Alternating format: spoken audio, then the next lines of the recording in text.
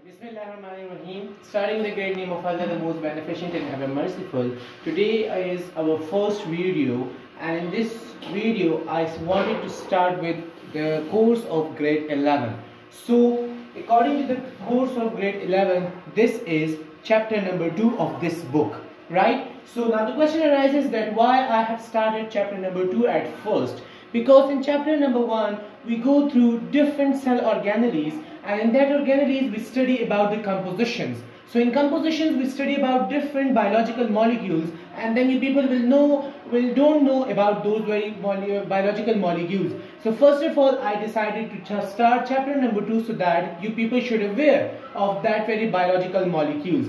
In this video you people will only came to know what are biological molecules. This is introductory passage, right? So in this introduction I'll just talk about the introduction of biological molecules, not about the biological molecules specifically. So what are biological molecules? In this book, in chapter number 2, the chapter is biological molecules, and in biological molecules we will specifically study about water, carbohydrates, proteins, lipids and DNA. Now these five combine together and collectively form the whole life. Now how the whole life? Because water is very beneficial for life, and without water life is impossible. Because as for the life, unit cell is very important, and that unit cell contains 90% of water in its cytoplasm and 85% of water in its nucleus. So without this water, that unit of life, that cell is impossible, and without that cell, life is impossible. So for the existence of life, water is very important. Similarly, same is the case with carbohydrates. Carbohydrates provide us nucleotide, which formula is C5H10O5. Without this nucleotide, we are unable to form DNA.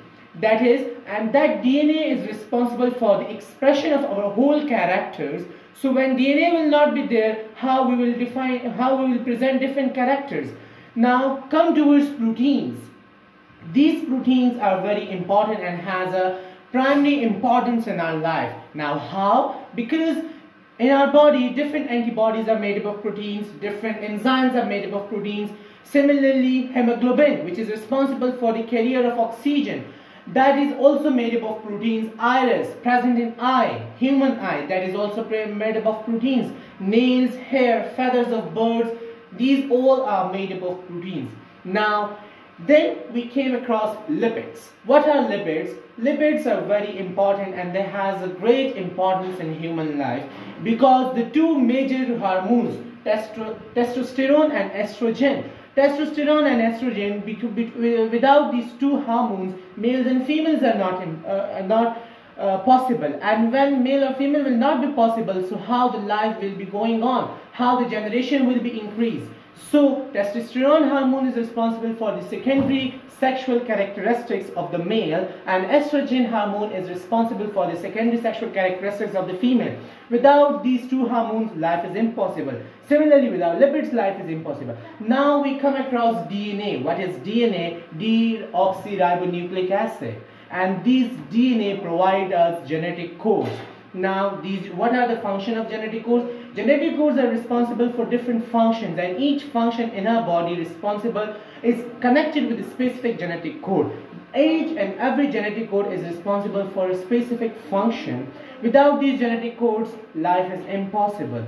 So these all collectively form whole life, and without these five major biological molecules, life is impossible. That's why these five collectively known as fundamental molecules. Similarly, they can also known as unity of life.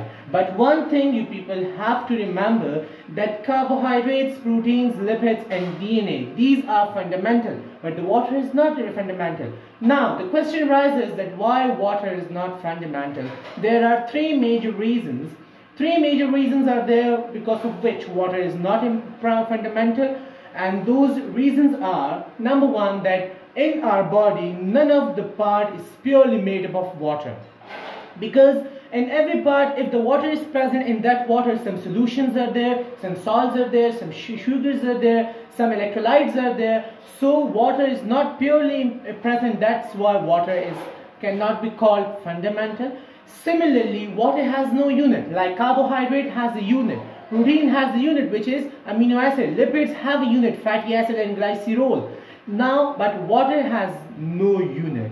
That's why water cannot be called fundamental molecule, and these other four are known as fundamental molecules.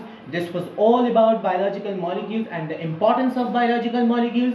Inshallah, in our next videos, I'll discuss all these 5 fundamental molecules in great detail, inshallah. And I need your help, your like, comments, and please don't forget to press the bell icon. Thank you so much.